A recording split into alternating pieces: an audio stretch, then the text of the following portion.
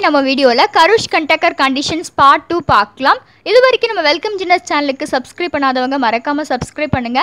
கூடவே கிரியேட் ஆகக்கூடிய bell ஐகானையும் click பண்ணுங்க. அப்பதான் நம்ம சேனல்ல அப்லோட் பண்ற எல்லா வீடியோஸையும் நீங்க மிஸ் பண்ணாம பார்க்கலாம். ஓகே, இன்னைக்கு நம்ம வீடியோல Karush Kuhn Tucker conditions part 2 பார்க்கலாம். சோ part 1 பார்க்காதவங்க கீழ இருக்க டிஸ்கிரிப்ஷனுக்கு லிங்கை கிளிக் பண்ணி பாருங்க. மேலே கார்ட் கொடுக்கிறேன், அதையும் கிளிக் பண்ணி பாருங்க. ஓகே, சோ நம்ம ஆல்ரெடி part 1ல வந்து கேஸ் 2 வரைக்கும் சால்வ் பண்ணியிருந்தோம் அப்படிதானா? So இன்னைக்கு வந்து கேஸ் 3 சால்வ் பண்ண போறோம். So கேஸ் 3க்கு வந்து நமக்கு என்ன condition? lambda 1 not equal to 0, lambda 2 equal to 0 அப்படிதானா? இதுனா கேஸ் 3. So கேஸ் 3 நம்ம என்ன பண்ண போறோம்? ஈக்குவேஷன் 1ல சப்ஸ்டிட்யூட் பண்ண போறோம். So ஈக்குவேஷன் 1ல lambda 1 வந்து not equal to 0 னா அது அப்படியே எழுத வேண்டியதா. lambda 2 equal to 0 னா அப்ப அந்த கண்டிஷன் lambda 2 மட்டும் விட்டுட்டு எழுதி இருக்கோம். ஓகேவா? 2 - 2x1 - 2 lambda 1 equal to 0. Next equation 2ல வந்து நம்ம சப்ஸ்டிட்யூட் பண்ணும்போது நமக்கு என்ன வேல்யூ கிடைக்குது? 1 - 3 lambda 1 equal to 0. So -3 lambda 1 equal to -1, lambda 1 equal to 1/3. So second ஈக்குவேஷன்ல நம்ம அப்ளை பண்ணும்போது நமக்கு lambda 1 ஓட வேல்யூ கிடைக்குது. ஸோ இதை வந்து நம்ம ஃபர்ஸ்ட் ஈக்குவேஷன்ல சப்ஸ்டிட்யூட் பண்ணிக்கலாம். ஓகேவா? ஃபர்ஸ்ட் ஈக்குவேஷன்ல சப்ஸ்டிட்யூட் பண்ணும்போது உங்களுக்கு என்ன வேல்யூ கிடைக்குது? 2 - 2x1 - 2 into 1/3 equal to 0. 2 - 2x1 - 2/3 equal to 0, -2x1 equal to 2/3. இந்த 2 இங்கே வரும்போது என்ன ஆகும்? -2 - 2x1 equal to LCM எடுங்க 2 - 6/3 equal to -4/3. ஸோ கேன்சல் பண்ண x1 வேல்யூ அதாவது -2 இந்த சைடு வரும்போது என்ன ஆகும்? -4/3 into -2. ஸோ கேன்சல் பண்ணும்போது நம்மளோட வேல்யூ என்ன? x1 equal to 2/3. ஓகேவா? ஸோ இப்போ நமக்கு x1 வேல்யூ கிடைச்சாச்சு. இனி அதே மாதிரி x2 வேல்யூ ஃபைண்ட் பண்ணணும். ஸோ x2 வேல்யூ நம்ம எப்படி ஃபைண்ட் பண்ண போகிறோம்னா ஈக்குவேஷன் 3. ஸோ ஈக்குவேஷன் 3ங்கிறது வந்து கண்டிஷன் 2 அப்ளை பண்ணால் நமக்கு கிடைக்கும். அதாவது lambda I into hi of x is equal to 0. So நம்மளோட கேஸ் என்னது? lambda 1 not equal to 0. So equation 3 பாருங்க, lambda 1 not equal to 0 case 3 படி அப்படிதானா?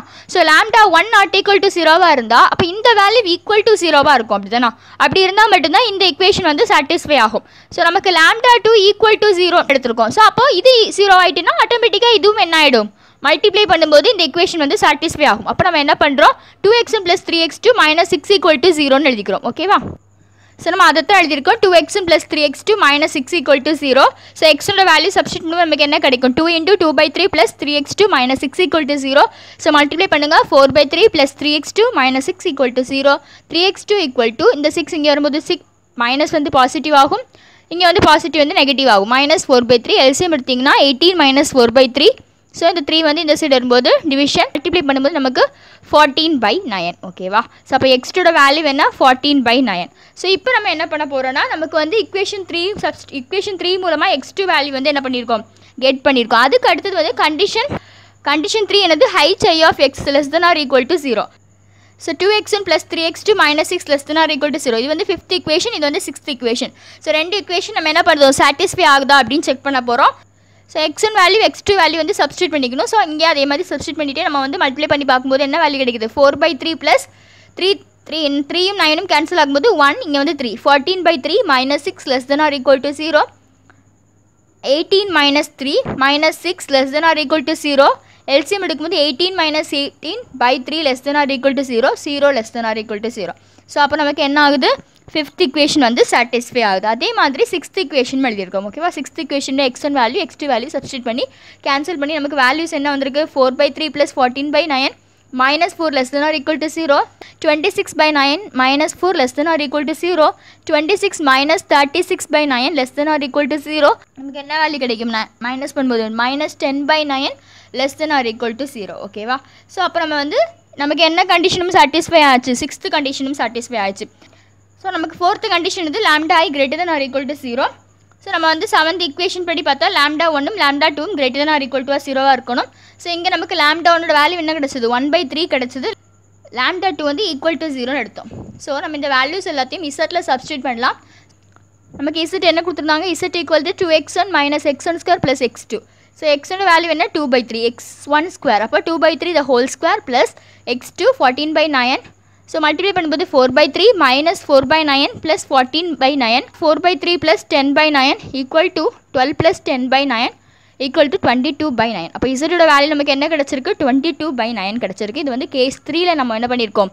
அப்டெயின் பண்ணியிருக்கோம். கேஸ் 1லேயே நமக்கு என்ன ஆச்சு? கண்டிஷன்ஸ் வந்து சாட்டிஸ்ஃபை ஆகலை, ஈக்குவேஷன்ஸும் சாட்டிஸ்ஃபை ஆகலை. கேஸ் 2லையும் அதே மாதிரி கேஸ் 2 வந்து என்ன ஆகிட்டு? டிஸ்கார்ட் ஆகிட்டு.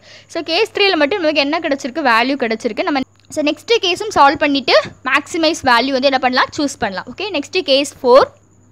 Okay case 4 lambda 1 not equal to 0 lambda 2 not equal to 0 அதாவது ரெண்டு வேல்யூமே வந்து நாட் ஈக்குவல் டு 0 ஓகேவா.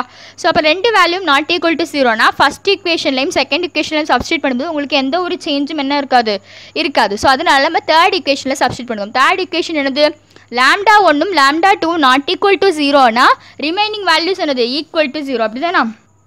ஸோ இதான் நமக்கு தேர்ட் ஈக்குவேஷன்.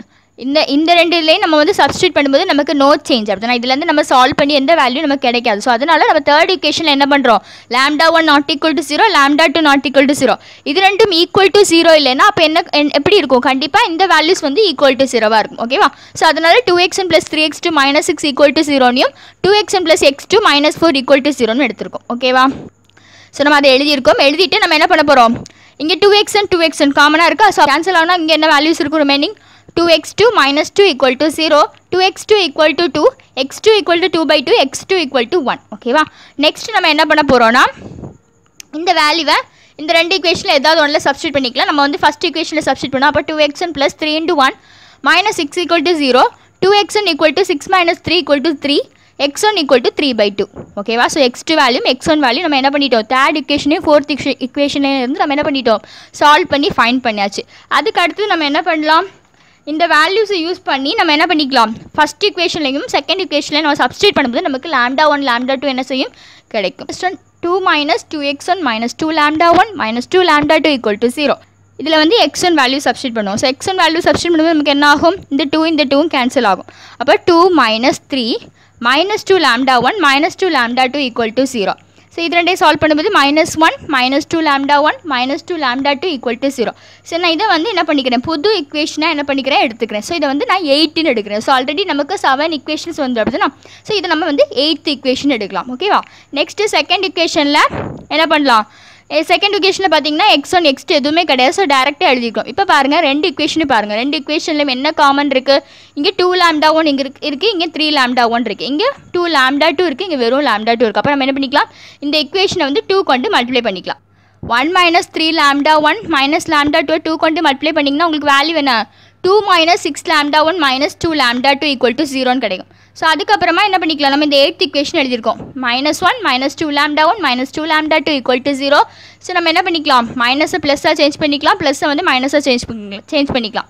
ஸோ சேஞ்ச் பண்ணும்போது நமக்கு என்ன ஆகும் இந்த வேல்யூ கேன்சல் ஆகுமா. ஸோ இது வந்து நமக்கு கேன்சல் ஆயிடும். கேன்சல் ஆனதுக்கப்புறமா நமக்கு இங்கே என்ன வேல்யூ இருக்கும் 2 + 1 3 -6 lambda 1 + 2 lambda 1 அப்போ -4 lambda 1 இங்கே வந்து கேன்சல் ஆகிட்டு ஈக்குவல் டு 0 ஓகேவா. So -4 lambda 1 equal to -3 lambda 1 equal to 3/4 ஓகேவா. ஓகே நம்ம என்ன பண்ணுறோம் இந்த lambda 1 வேல்யூவை ஈக்குவேஷன் 8ல் வந்து சப்ஸ்டியூட் பண்ணுறோம் ஓகேவா. So substitute lambda 1 in equation 8 அப்புறம் நமக்கு என்ன கிடைக்கும் -1 - 2 lambda 1 value -2 lambda 2 equal to 0 ஓகேவா. ஸோ -1 -2 × 3 என்ன ஆகும் 6/4 -2 lambda 2 ஈக்குவல் டு 0 கேன்சல் பண்ணும்போது -1 - 3/2 -2 lambda 2 equal to 0 -2 - 3/2 -2 lambda 2 equal to 0. So நமக்கு இதை ஆட் பண்ணும்போது -5/2 இங்கே -2 lambda 2 ஈக்குவல் டு 0 அப்போ -2 lambda 2 equal to 5/2. So lambda 2 value என்ன -5/4 ஓகேவா. ஸோ இப்போ பாருங்கள் இங்கே நமக்கு lambda 2 வேல்யூ எப்படி கிடச்சிருக்கு நெகட்டிவாக கிடச்சிருக்கு. பட் நம்மளோட கண்டிஷன் என்ன மேக்ஸிமைசேஷனுக்கு lambda i greater than or equal to 0 ஓகேவா. அப்படி பார்க்கும்போது lambda 1க்கு நமக்கு என்ன கிடச்சிச்சு இது 3/4 கிடச்சிருக்கு. பட் lambda 2க்கு நமக்கு என்ன வேல்யூ கிடச்சிருக்கு -5/4. ஸோ கண்டிஷன் 7 வந்து என்ன ஆகுது வயலேட் ஆகுதா ஓகேவா. கண்டிஷன் 7 அல்லது equation 7 வந்து நமக்கு என்ன ஆகுது வயலேட்டட் ஆகுது ஓகேவா. So condition 7 violated and hence this case lambda 1 not equal to 0 lambda 2 not equal to 0 is discarded. So இப்போ நமக்கு ஆன்சர் என்னது கேஸ் 3ல கிடைச்ச values ஓகேவா.